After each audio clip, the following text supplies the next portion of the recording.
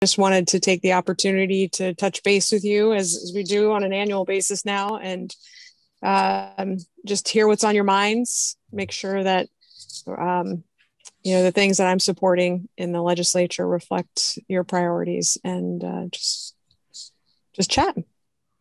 Well, I wrote you recently about thank you very much for the climate bill and all you did, plus Adam, plus, the entire legislature. And I don't know how long it'll take Governor Baker to respond, but I haven't heard of any yet. But yeah, we're hoping he'll turn it around a little faster than this last time, but we'll see. And I think we're definitely prepared to do some veto overrides if necessary. Good. We're getting used to doing those veto overrides with the governor. Those feel to me like losses for him, and I don't know why he would want losses. He could talk up the climate bill and act like it was all his idea. Yeah. He would get credit for it. Yeah. And, when we did the budget overrides, we spent literally days because we have to do each one individually when we do those line items. And I think it was 3 or 4 days that it took to override each and every one of those vetoes. So.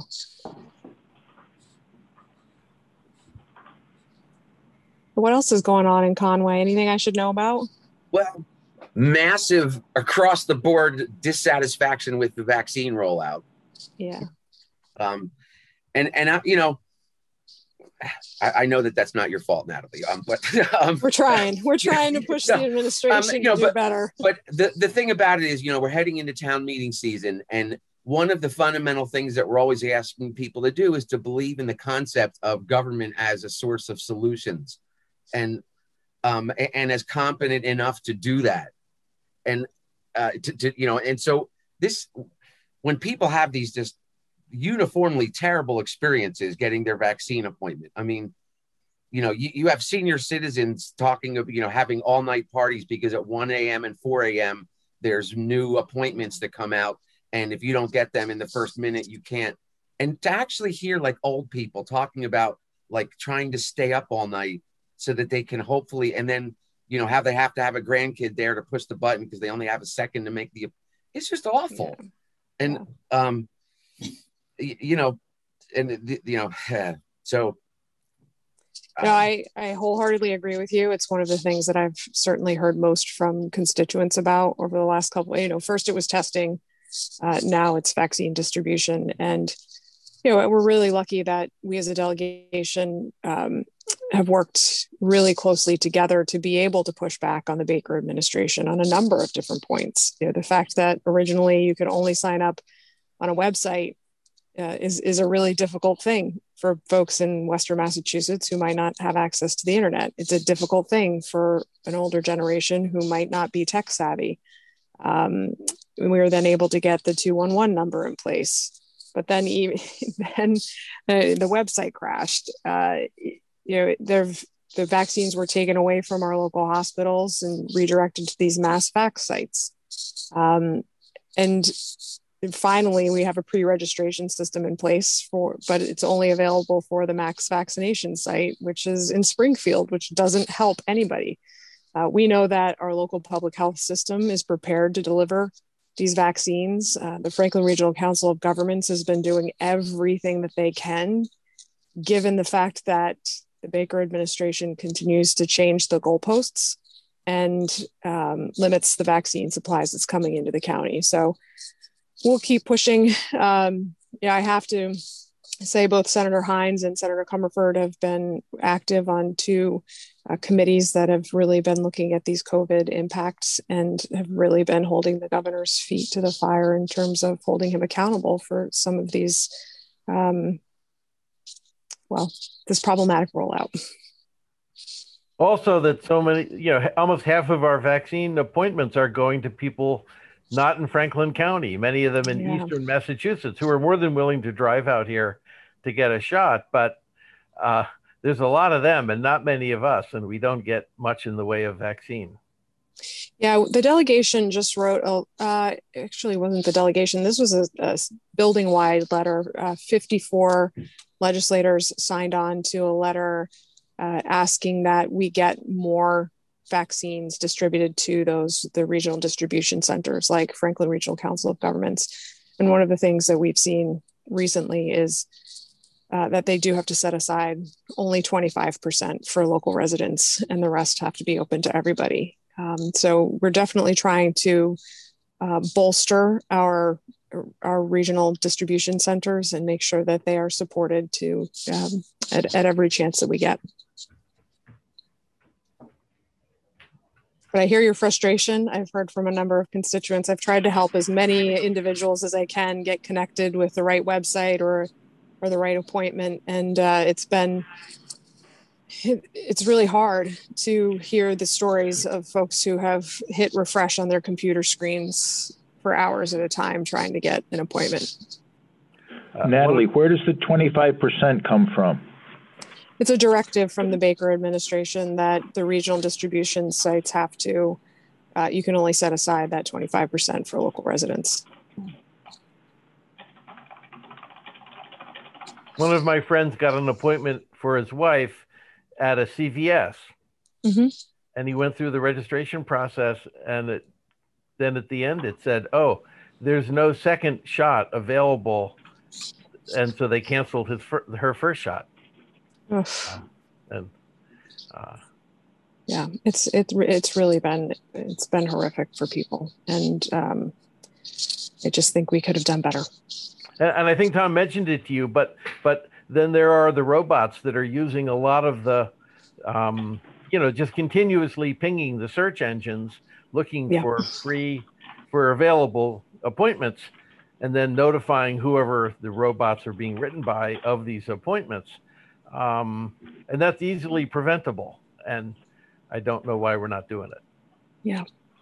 Well, I also wondered the extent to which people are signing up for vaccines who aren't actually eligible. My husband was, so he did get vaccinated, but he was surprised that when he went, that they didn't ask for any, he didn't need to provide any proof that he was actually in one of the eligible categories. So I just wonder about the extent to which, if it's this bad now, when everyone actually is eligible, I can only imagine how much crazier it's going to get. Yeah, and I think the most recent, the legislature did create this oversight panel, and it just had its second hearing yesterday to really shine a light on some of these issues to ensure when we get to the general population that they are addressed, because it's been a very, I think the governor referred to it as a lumpy and bumpy rollout, and I think that's an understatement. We need to make sure that when we get to a wider swath of people, that these lumps and bumps have been ironed out. On a positive note, from everything I have heard, including my experience, the vaccination sites themselves are being really well run. Our local ones, like at Channing Beat, I went to the UMass Center. It was great. Yeah, the way that the volunteers have stepped up to run these sites has really been extraordinary. And I've been told that when people get, and you may have experienced this, Bob, when you got your shot, people and seen it, that people get very emotional because it changes your life. You're able to interact with your family and your grandkids in ways that you haven't been able to do for a year. And so the fulfillment that people are getting at volunteering at these sites is really something. And I'm getting my second shot tomorrow. So good. I'm glad. I am looking forward to it. I'm glad, Bob. The whole mood in the schools has just dramatically lifted. It's like, it's really, really neat to see. But the sad part, to me, that there are very few things of government where we ask every single person to interact with. And this, unfortunately, is one of them. And the experiences are just like uniformly terrible getting their appointment. Not like some people terrible, like everybody terrible. And it's going to have, this is like, climate change. If we can't vaccinate people, how can we do a big lift like climate change? Yeah. And it's just and people aren't going to say that, but that's going to be the kind of, now it's just like another layer of obstacles to the big things that you want government to be able to do. Just, because this was the chance to prove that you can do it. You can't. Everyone universally compares it to the Hunger Games, competing with each other ruthlessly, feeling like you are victorious if you manage to score one. Yeah. It's the Hunger Games or Lord of the Flies is what I've been comparing it to, because it's been really hard for folks. There's no doubt about it. Well, I just like to say that one other area of the government that we're all pretty much universally required to interact with is the RMV. And that's something that I've had people express to me, is the fact that the RMV in Greenfield is still closed, and that you have to make an appointment in Springfield, which presents a pretty big hardship for people. Yeah, we will be meeting with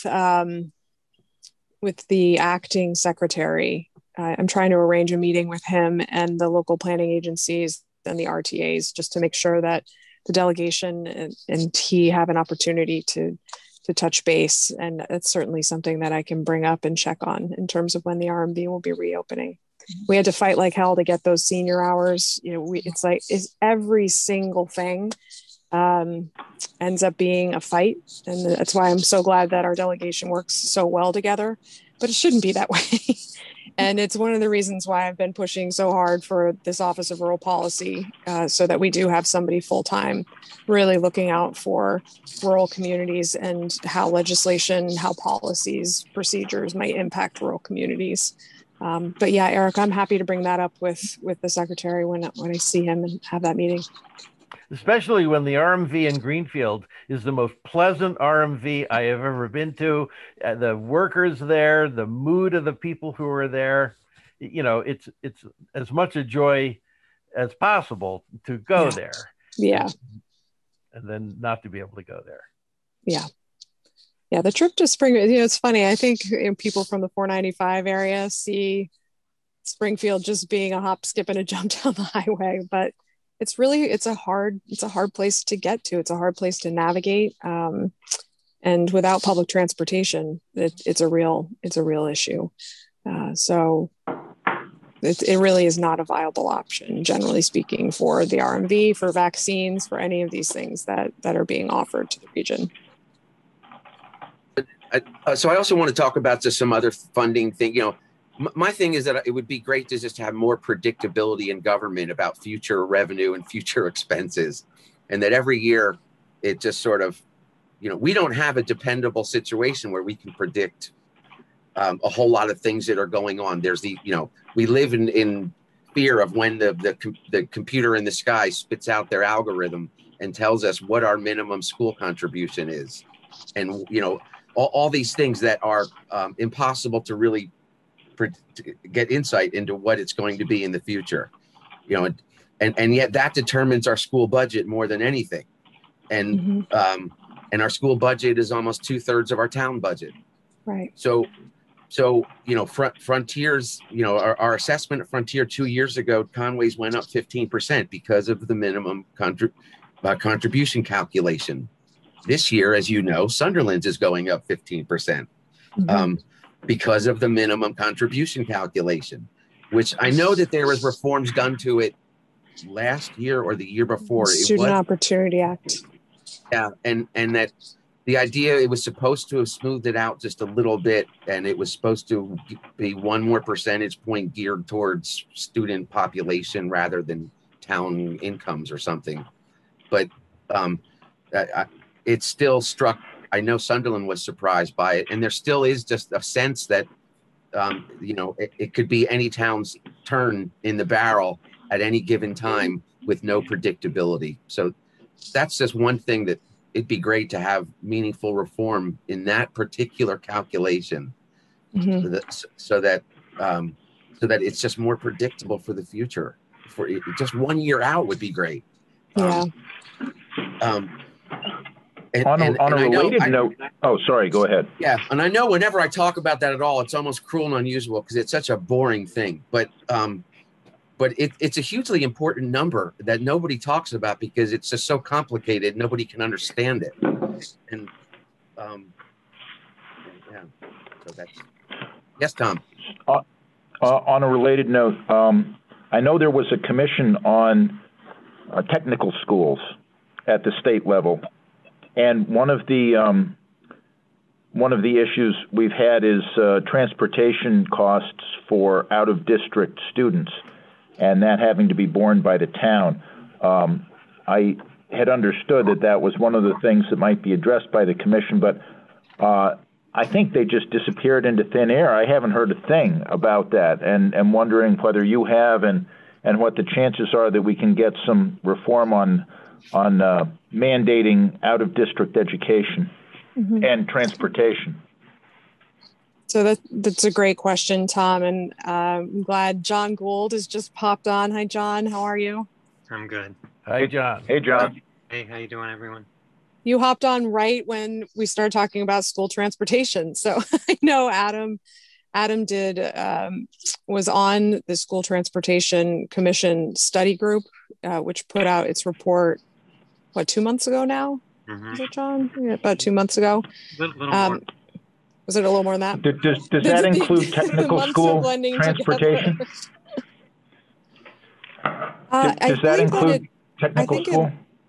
I think that it looked at all school transportation options across the entire Commonwealth. I looked at it when it first came out, Tom, and I'd have to be honest with you. I'd have to take a look at it again, but I can certainly send you that link. Yeah. There was some talk, I think, of punting the technical school issue to the Technical School Commission that had been formed. But, John, as I was just saying, just before you got on, I think that commission vanished into thin air. I haven't heard anything about any recommendations that came out of it. And here, the amount that it takes to send somebody even just down to Northampton is pretty substantial. So we're wondering whether or not there can be some reform and requirements for out-of-district payments, both tuition and but especially transportation. Yeah.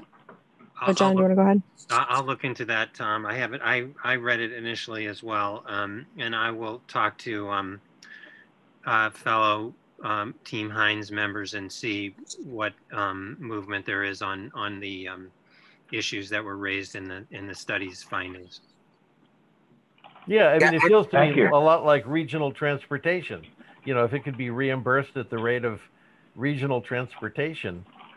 Well, so it's somewhat ironic too that for Conway, the kids that usually want to go down to Smith are the ag kids, the farming families' children that want to participate in the family farm, and that ends up actually costing the school more than any other possible educational choice, the town more than any other educational choice any child could possibly make.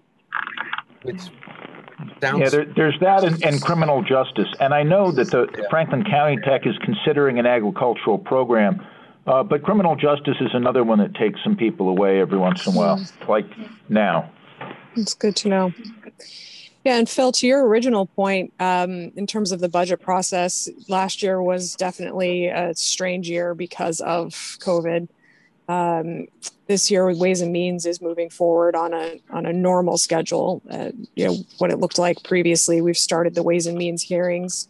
I think maybe Friday we have our 5th one, and the goal is to get back onto a regular schedule where we are the House is taking up the budget in April, the Senate taking it up in May, and going forward from there.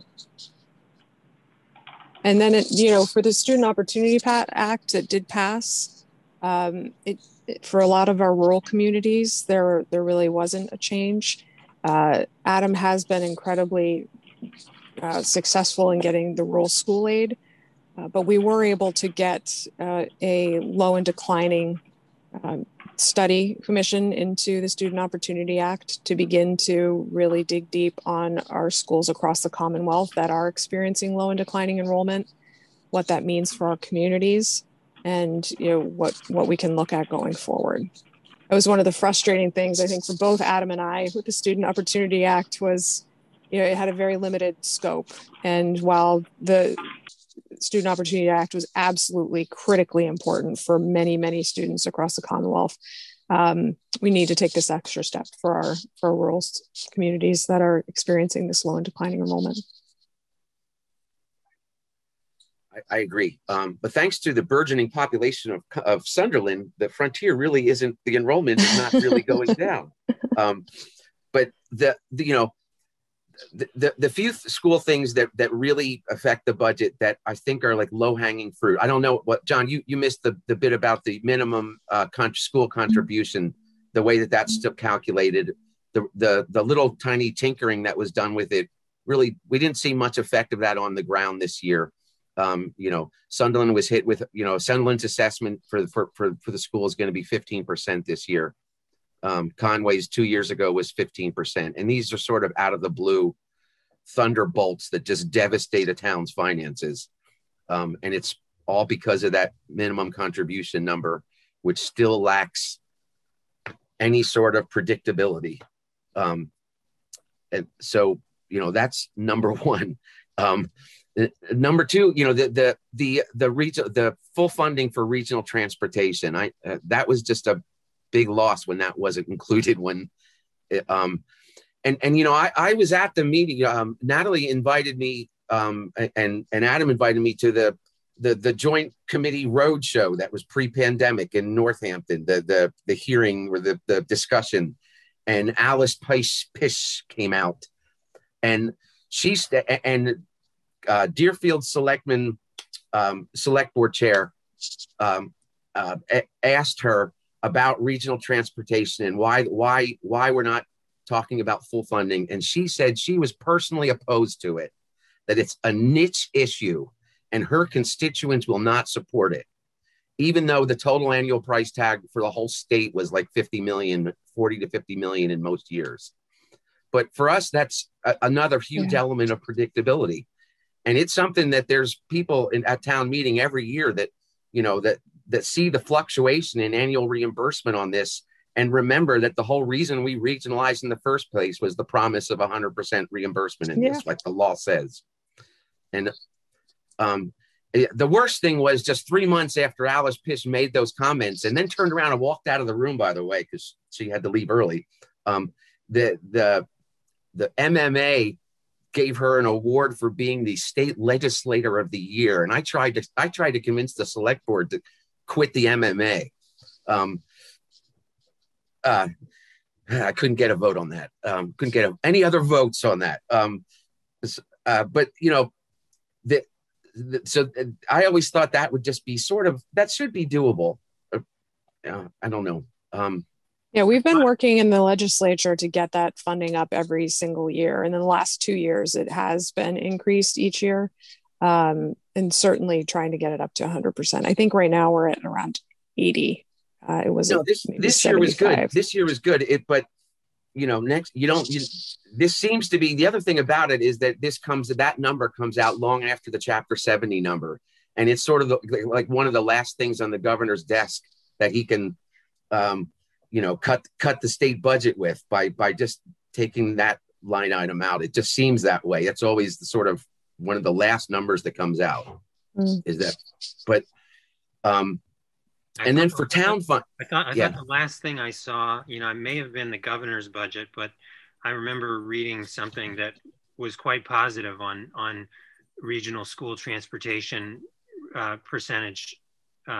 So I feel like it's if the governor was proposing a higher amount, maybe that means good news for what reaches his desk this year. But I'll look into that too.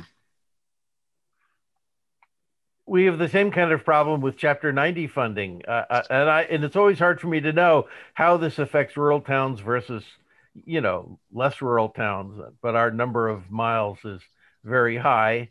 And this year, for the first time, we're looking to borrow money to do road work that we normally try to fund, at least purchasing our asphalt with Chapter 90 money. And we can't afford it anymore.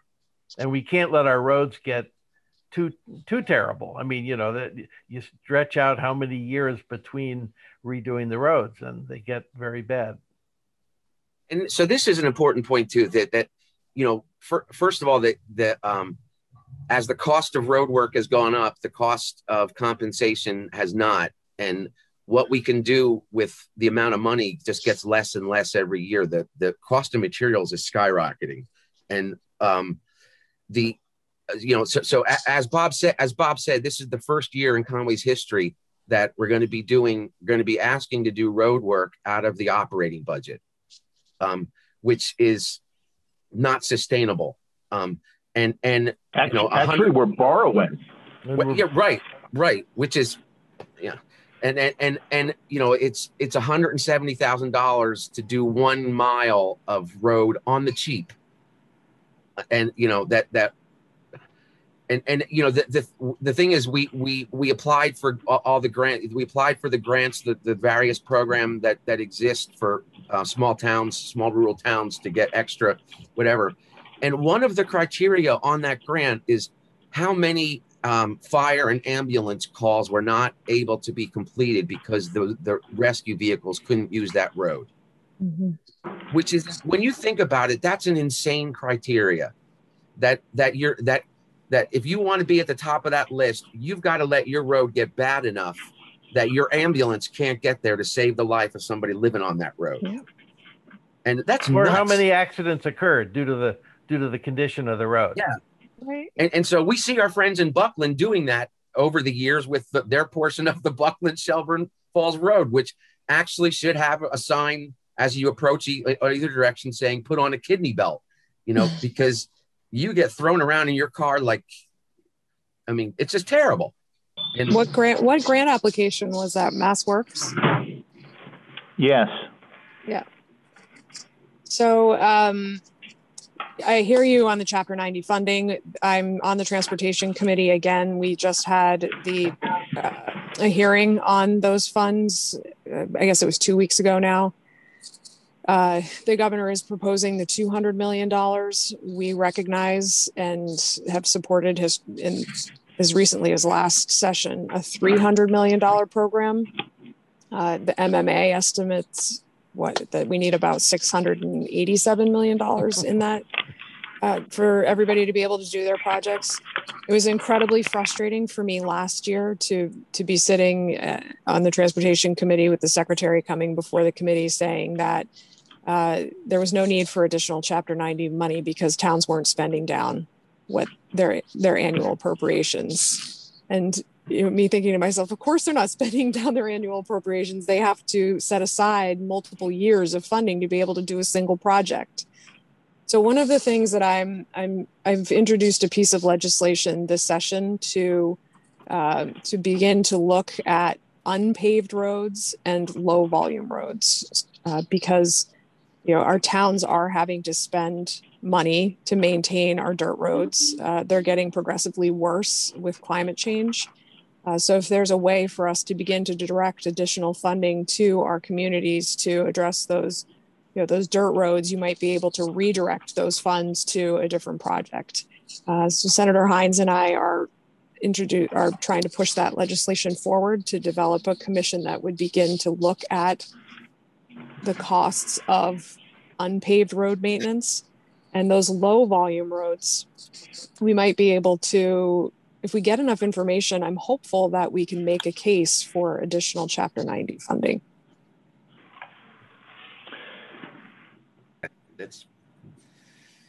Yes, it is a difficult problem with lots of different aspects to it, kind of like the schools, in that every town is different and it has a different road system and different needs. Yeah. But I think a good benchmark would be cost sharing at half and half.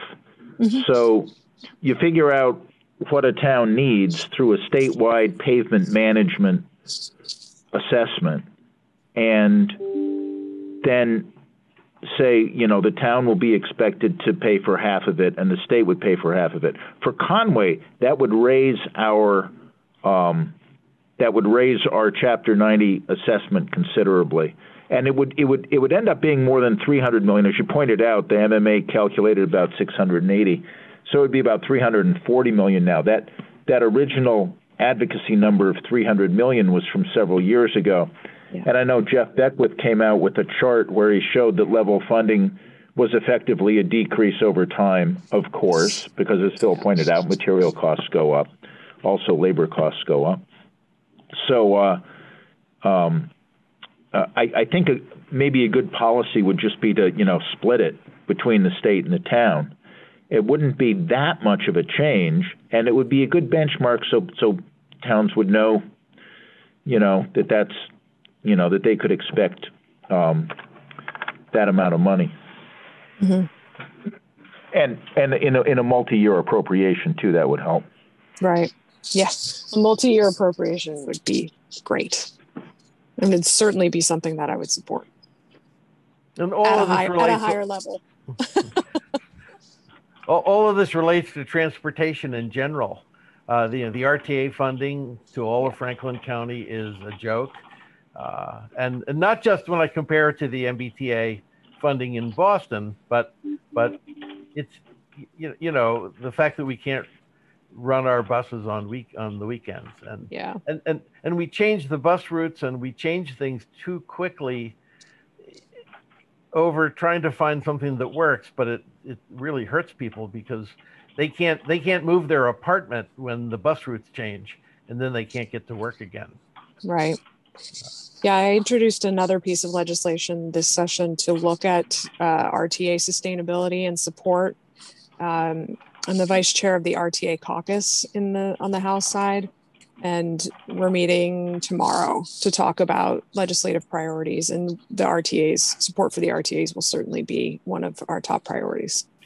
There seems to be a lot of support, and Adam included, mm-hmm. for the East-West Rail. And, personally, I'm not a fan. We just don't have the money to spend on East-West Rail if we can't spend it on RTAs, or, I would rather we were putting it into your northern corridor. Yeah. I'd love to see Route 2 rail. Which is cheap and in East-West comparison. Rail. Well, I think it's really interesting that we have, right now, we have the opportunity to be looking at a rail network in Western Massachusetts in a way that we haven't before, with the Knowledge Corridor, Route 2, the Berkshires, and East-West Rail. So it's a really interesting and exciting time to be looking at transformative rail projects. And I'll be interested to see what comes out of the federal government in terms of funding in the next couple of weeks, months. It would be great to have a loop. As you say, mm-hmm. Route 2, then down to Springfield, then back to Worcester or Boston. Yeah. And there's a new Secretary of Transportation. So we're, like I said, we have to sit down with him and talk with him a bit more about his priorities for rail and making sure that he is supportive of the expansion of rail service in Western Massachusetts. I have just a different question, that something you've been interested in, that is hemp. Is there still a market for hemp? For a year or two ago, it was in the news, and every football player, every old rock star, they were promoting CBD oil and hemp products, and I don't hear anything anymore. Was that a successful agricultural program? I think that the state could have done better in supporting farmers around hemp. In some ways, the state and the federal government have been playing catch up with one another. Sorry, my kids are hopping in their car right now. So, hey. So right now, the state is in the process of trying to update some rules and regs around hemp based on federal changes. But it was very difficult for farmers to Has be hemp successful. been added to any of the products that they wanted to use when they're not allowed to because the product doesn't list it? There were some changes on that in the last. I'm sorry, the time is all blending together. Yeah. There were some changes that were recently made, at least in the last year, that would have allowed them to do that. And we're still trying to pass legislation that would allow farmers to grow hemp on APR land, which is something that they cannot do right now. We were able to get it through the House last year. The Senate passed it in a different vehicle, and we just couldn't get together in terms of how to move that forward. So that's certainly something that I'll be pushing for this session. Going from hemp just to cannabis. So I don't know. So Conway did the bylaw changes to encourage family farmers to grow cannabis commercially outdoors, but low impact in the environment, et cetera, and something that, you know, one farmer did apply for it, but then the state then now deciding to basically embargo or keep the finished product of those farms from entering the marketplace because it tested positive for soil microbes is remarkable, because that standard isn't really based on real science, and it's grown in the soil, so it's going to have soil microbes, and that's the whole idea of growing it in the soil. So like that, so it's a real problem. It's a real vehicle to end. It's a real barrier to entry for the family farmers that are thinking about it, knowing that there's no commercial possibility right now of selling what they end up doing. So, so that's a thing. That's an issue. I hadn't heard that. John, have you heard anything about that? No. Yeah, No. so we can look into that. Yeah, that's a thing. There's only a couple of outdoor cultivations that this year in the state that had a product. Ours, I guess, isn't planning to till this fall, but their product was not permitted entry into the marketplace, and it is sitting in guarded warehouses for months.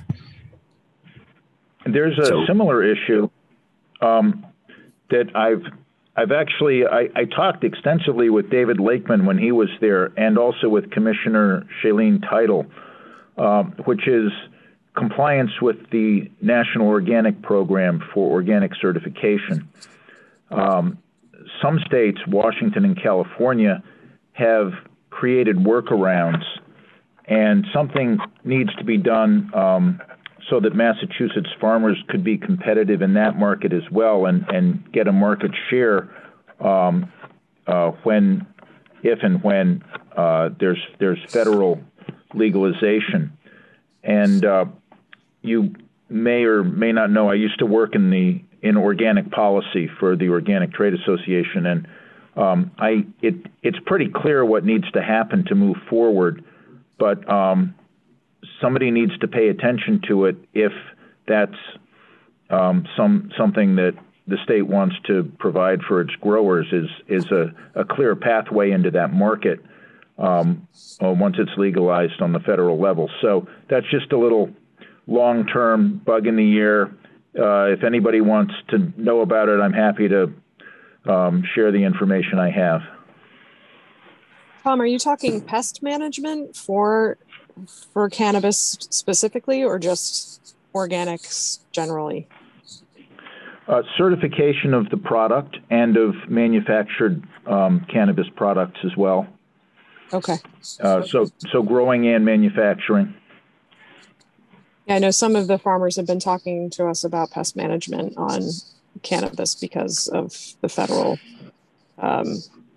barriers. So I know there's a piece of legislation to address that piece that's been introduced by, I think, Paul Mark.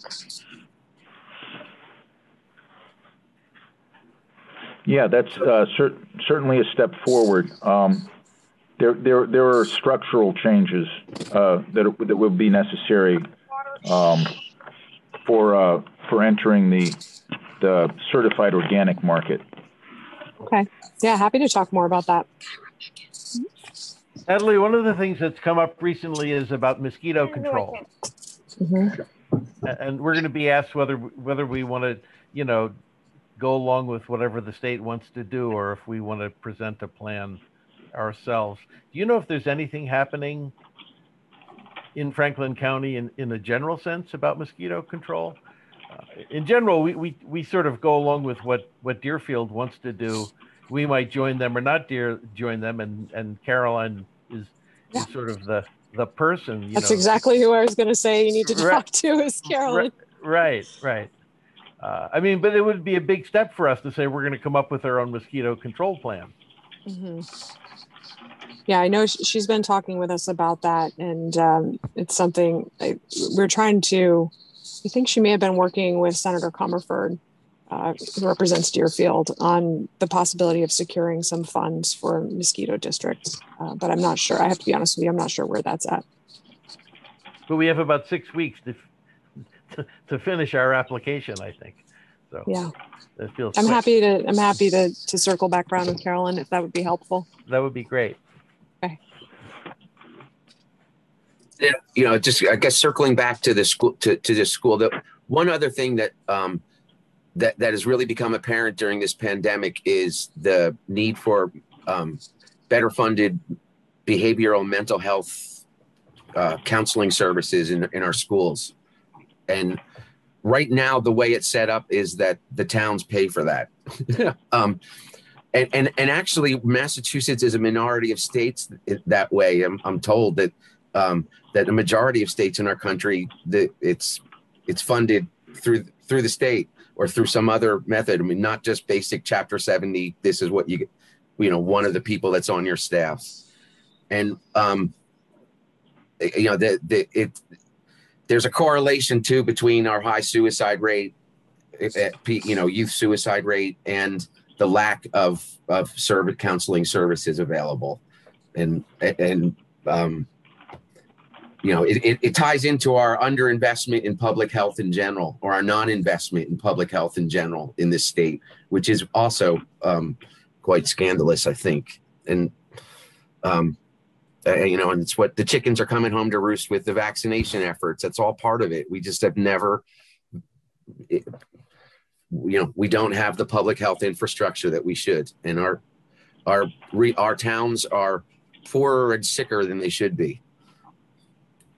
Yeah, I think you're going to see a big push in the legislature this session on behavioral health, specifically for children, given COVID. And, our children have been through a lot in the last year and will go through a lot as they re-enter school. And so I know that Marjorie Decker has introduced a number of bills to address the behavioral health crisis we think that's coming. And then in this last session, we were able to pass the telehealth legislation that did allow for folks to access behavioral health services over the phone, which was an incredible success for many people and opened up services that we've been struggling to find here in Western Massachusetts. And then I just wanted to mention one of the things that Senator Hines has been spending his time on recently is he was named the chair of the Reimagining Massachusetts After COVID committee. It's an ad hoc committee, and he and others are planning a 6-stop listening tour in the 6 parts of the state, and in each part of the state there's going to be a different theme along with issues of concern to that particular region. And so healthcare will be one of the topics. I would imagine that issue of mental health coming out of in the pandemic and coming out of the pandemic will be an important topic. Thank you for raising that. Yeah. Have them come to Conway, one of those 6 places. I'm trying to think where the Western Mass one is. I don't know where it's going to be. All I know is that there is a Western Mass one, and I think the one of the focuses is transportation and broadband. So, I'm not sure where that's going to be, though.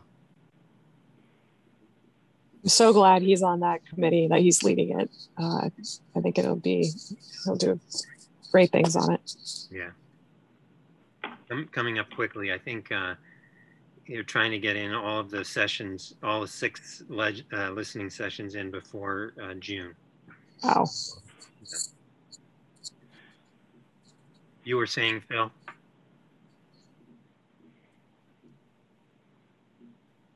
What was I saying? I don't know. Yeah. But while you're thinking, we were talking about legislation, and so there is upcoming climate legislation that's important to a lot of people out here. But you're taking the word biomass out of the APS and the RPS, and you were great support for it last year. It didn't really go anywhere, but there's going to be a lot of on heating and on moving from electricity to heating and buildings, and a lot of work to do. The only other piece has to do with Governor Baker's the regulation change that he's having the Department of Energy try to push through to basically remove the regulations that govern burning wood and how clean it has to be burned. And I expect that when the joint TUE committee that has to get formed, and then he will resubmit them. Yeah, it's my understanding that that committee is waiting on the Baker administration to resubmit. Senator Hines is on that committee now, and he wrote a letter to the chairs raising that issue of the biomass and also the early ending of the SREC 1 program. So that's something that Senator Hines is very concerned about. And he was also just mentioning recently in another conversation that the biomass issue is really gaining a lot of momentum. And so hopefully that will mean something. John, what is the SREC program issue, and how does that relate to the new SMART initiative? Well, it's just, it's the program that preceded the SMART thing, and DOER submitted most recently in, I think it was December,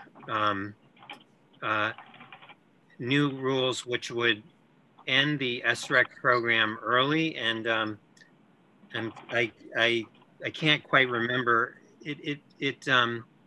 I think it could cut off like maybe a couple of years off of the payments that some solar producers would have gotten, and so we've heard from people who have pretty large-scale solar farms for their businesses, saying that they made those investments expecting, I think it was 40 quarters or something of payments, and so that they stand to lose tens of thousands of dollars that they would have gotten, or even more than that, and so that's problematic for a number of reasons, and so that's those are the two big parts of the DOER rule changes, the biomass and the SREC thing. So.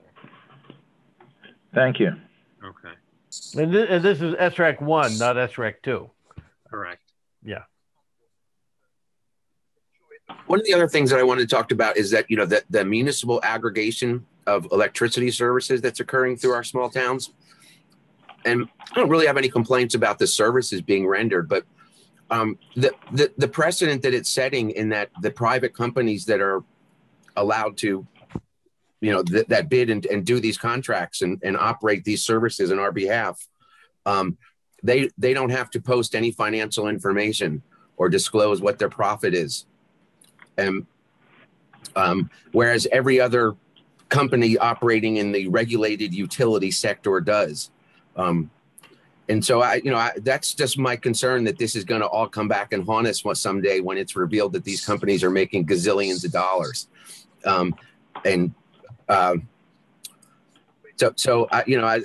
way that it's set up right now, that allows us, the taxpayers and the, people in government, no visibility into their compensation structures, their whatever, just how much their money they're making on our behalf, with our regulated utility purchasing. So I don't know. It's kind of, as we privatize more and more governmental services, it's just important to keep transparency with everything. And so I think this is a bad precedent that we've set up. So this is Phil's issue. It's not necessarily all of our issues. We've had Bob, you were quoted in the State House News, weren't you?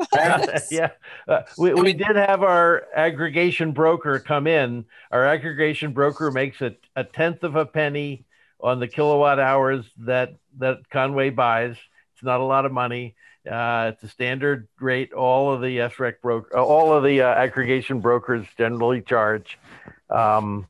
And they're not getting wealthy on it, but Phil is upset that they won't open their books up to him.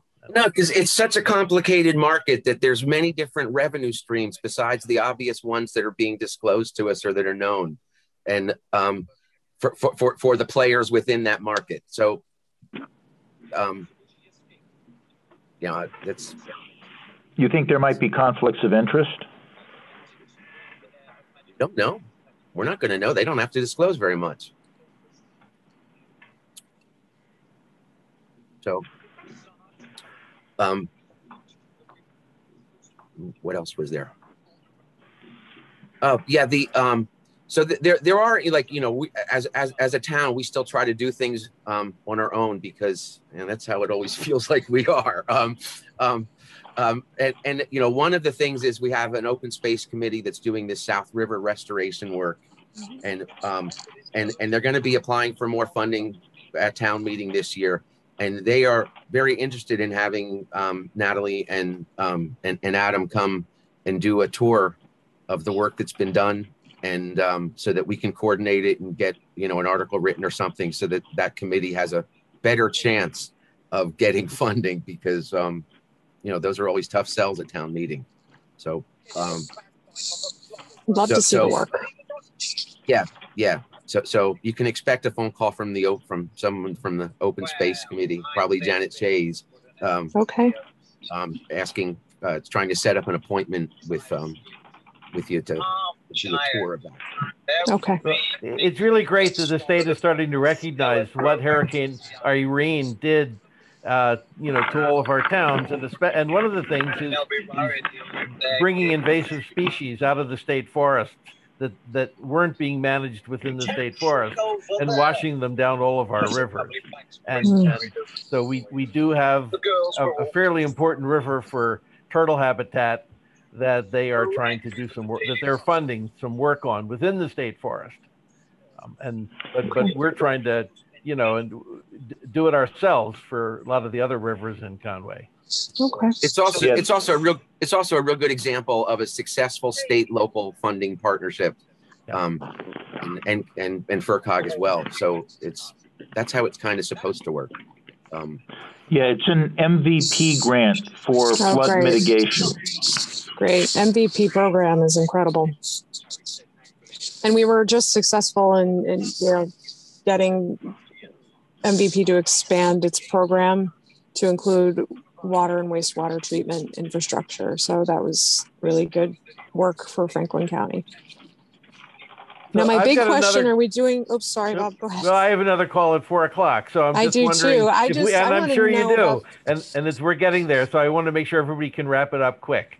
I was just wondering, are we having a Festival of the Hills? As far as I know. Okay.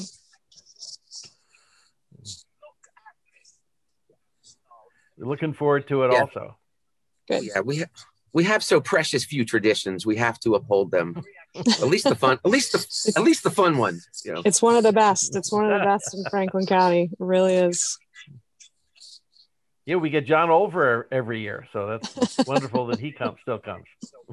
Does he really? Yeah, and you've probably seen the articles of Tom Riccardi, the bird guy here in Conway that just released 4 beautiful owls. There was a really wonderful article in the paper. He's a treasure for our town. Yeah. He's there every year. What's happening with the rebuild of the church? Is that moving ahead? They're moving ahead. They're. We've just had a lot of discussions with them about whether the town would help them or in how we might help them, and it's very difficult for us. We're not allowed to give them money, and we'll see where that goes. But they were very underinsured, and they can't come close to building to putting up another building that's anything like the former building, although that was actually so ugly it had its beauty all of its own. But the what they're going to be able to build is going to be some modern brick thing or whatever, and and it's kind of sad, but. The church was really important to Conway. Many events were held in their basement or upstairs in the church itself. And we would love to have that come back and have the town use it. There were a number of organizations that held their monthly meetings in the church, and they were some of the most favored, like AA meetings, the most favored spot in Western Mass. Nice. Can I just take this opportunity to say thank you, Tom, while we have you? Thanks for everything. It's been really wonderful to work with you, and I just want to wish you all the best in your new endeavor. Well, thank you. I'm sorry I'm no longer going to be working for a town in your district, but I get to work with John still anyway. So. You do. You're here. So thank you very much. Thank you all. It was good to see you. Everyone. Thank you for listening to my complaints.